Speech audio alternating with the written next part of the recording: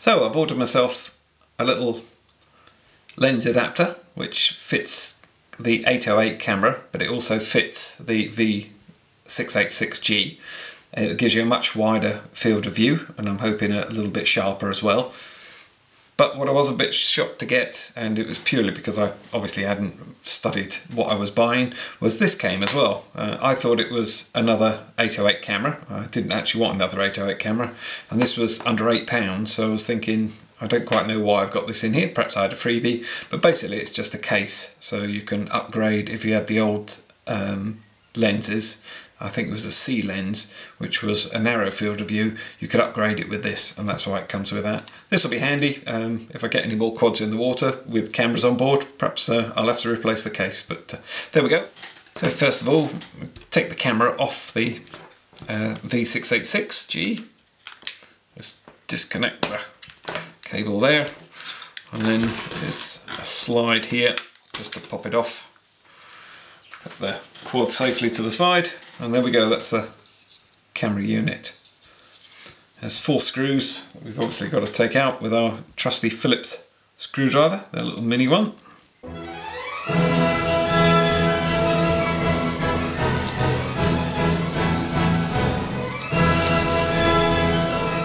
Just comes off. That's an easy, there we go. And this is the bit we're going to be replacing. So obviously need to turn the board over and get to the other side. There's one screw just here.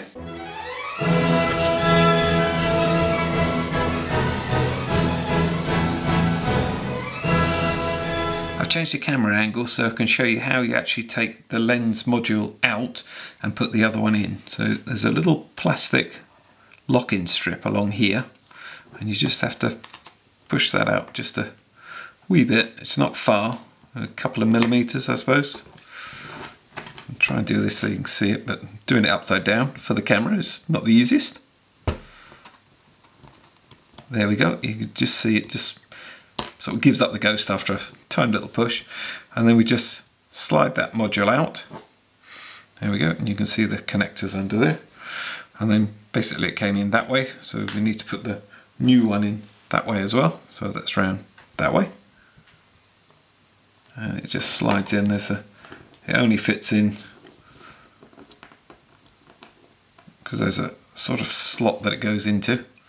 Just make sure that's seated in there, and then just slide this lock-in plate back into position, making sure not to touch anything with your screwdriver. I'm sure some people can do this with their fingers, but there we go. You can just feel it lock up then. That should be fine. There we go, that's not going to go anywhere. Okay, so all you have to do is fit the new lens module back into the camera case itself. But this fits in about here, but it's not going to fit, as you can probably see. It's just going to sit up at an angle because this diameter's here is way bigger than this one. So just going to quickly measure that. So we've got about 7 millimeters there. So I'll just use I'm going to put these two back together.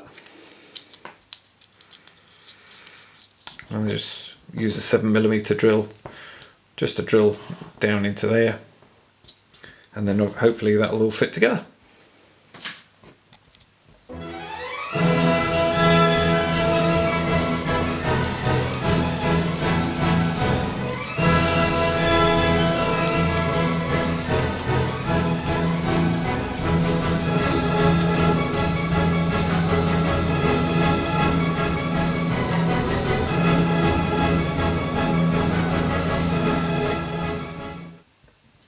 Careful that the cables are coming through fine, and making sure that all lines up.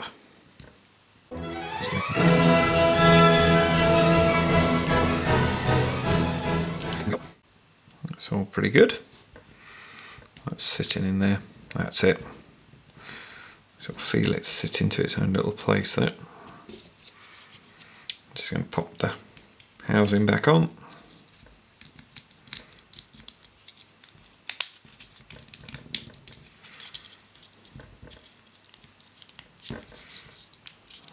go. That lens is not moving now.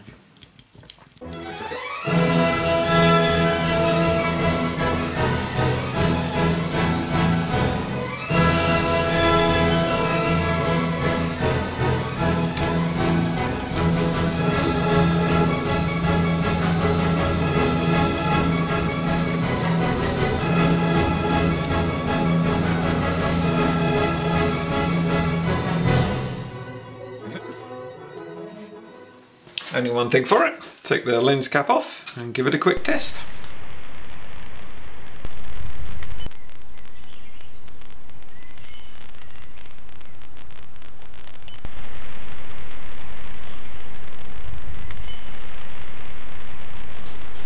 One final mod I've had to do is, instead of mounting the camera as normal, so that it's sat within the two slots, you just pop it out.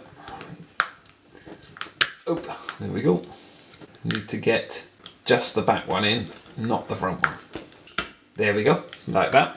My only other problem there might be this might move, in which case I'll just put an elastic band around just to hold it flat against there. Hope you enjoyed that. Please subscribe and like, and give me some comments and feedback, that would be great.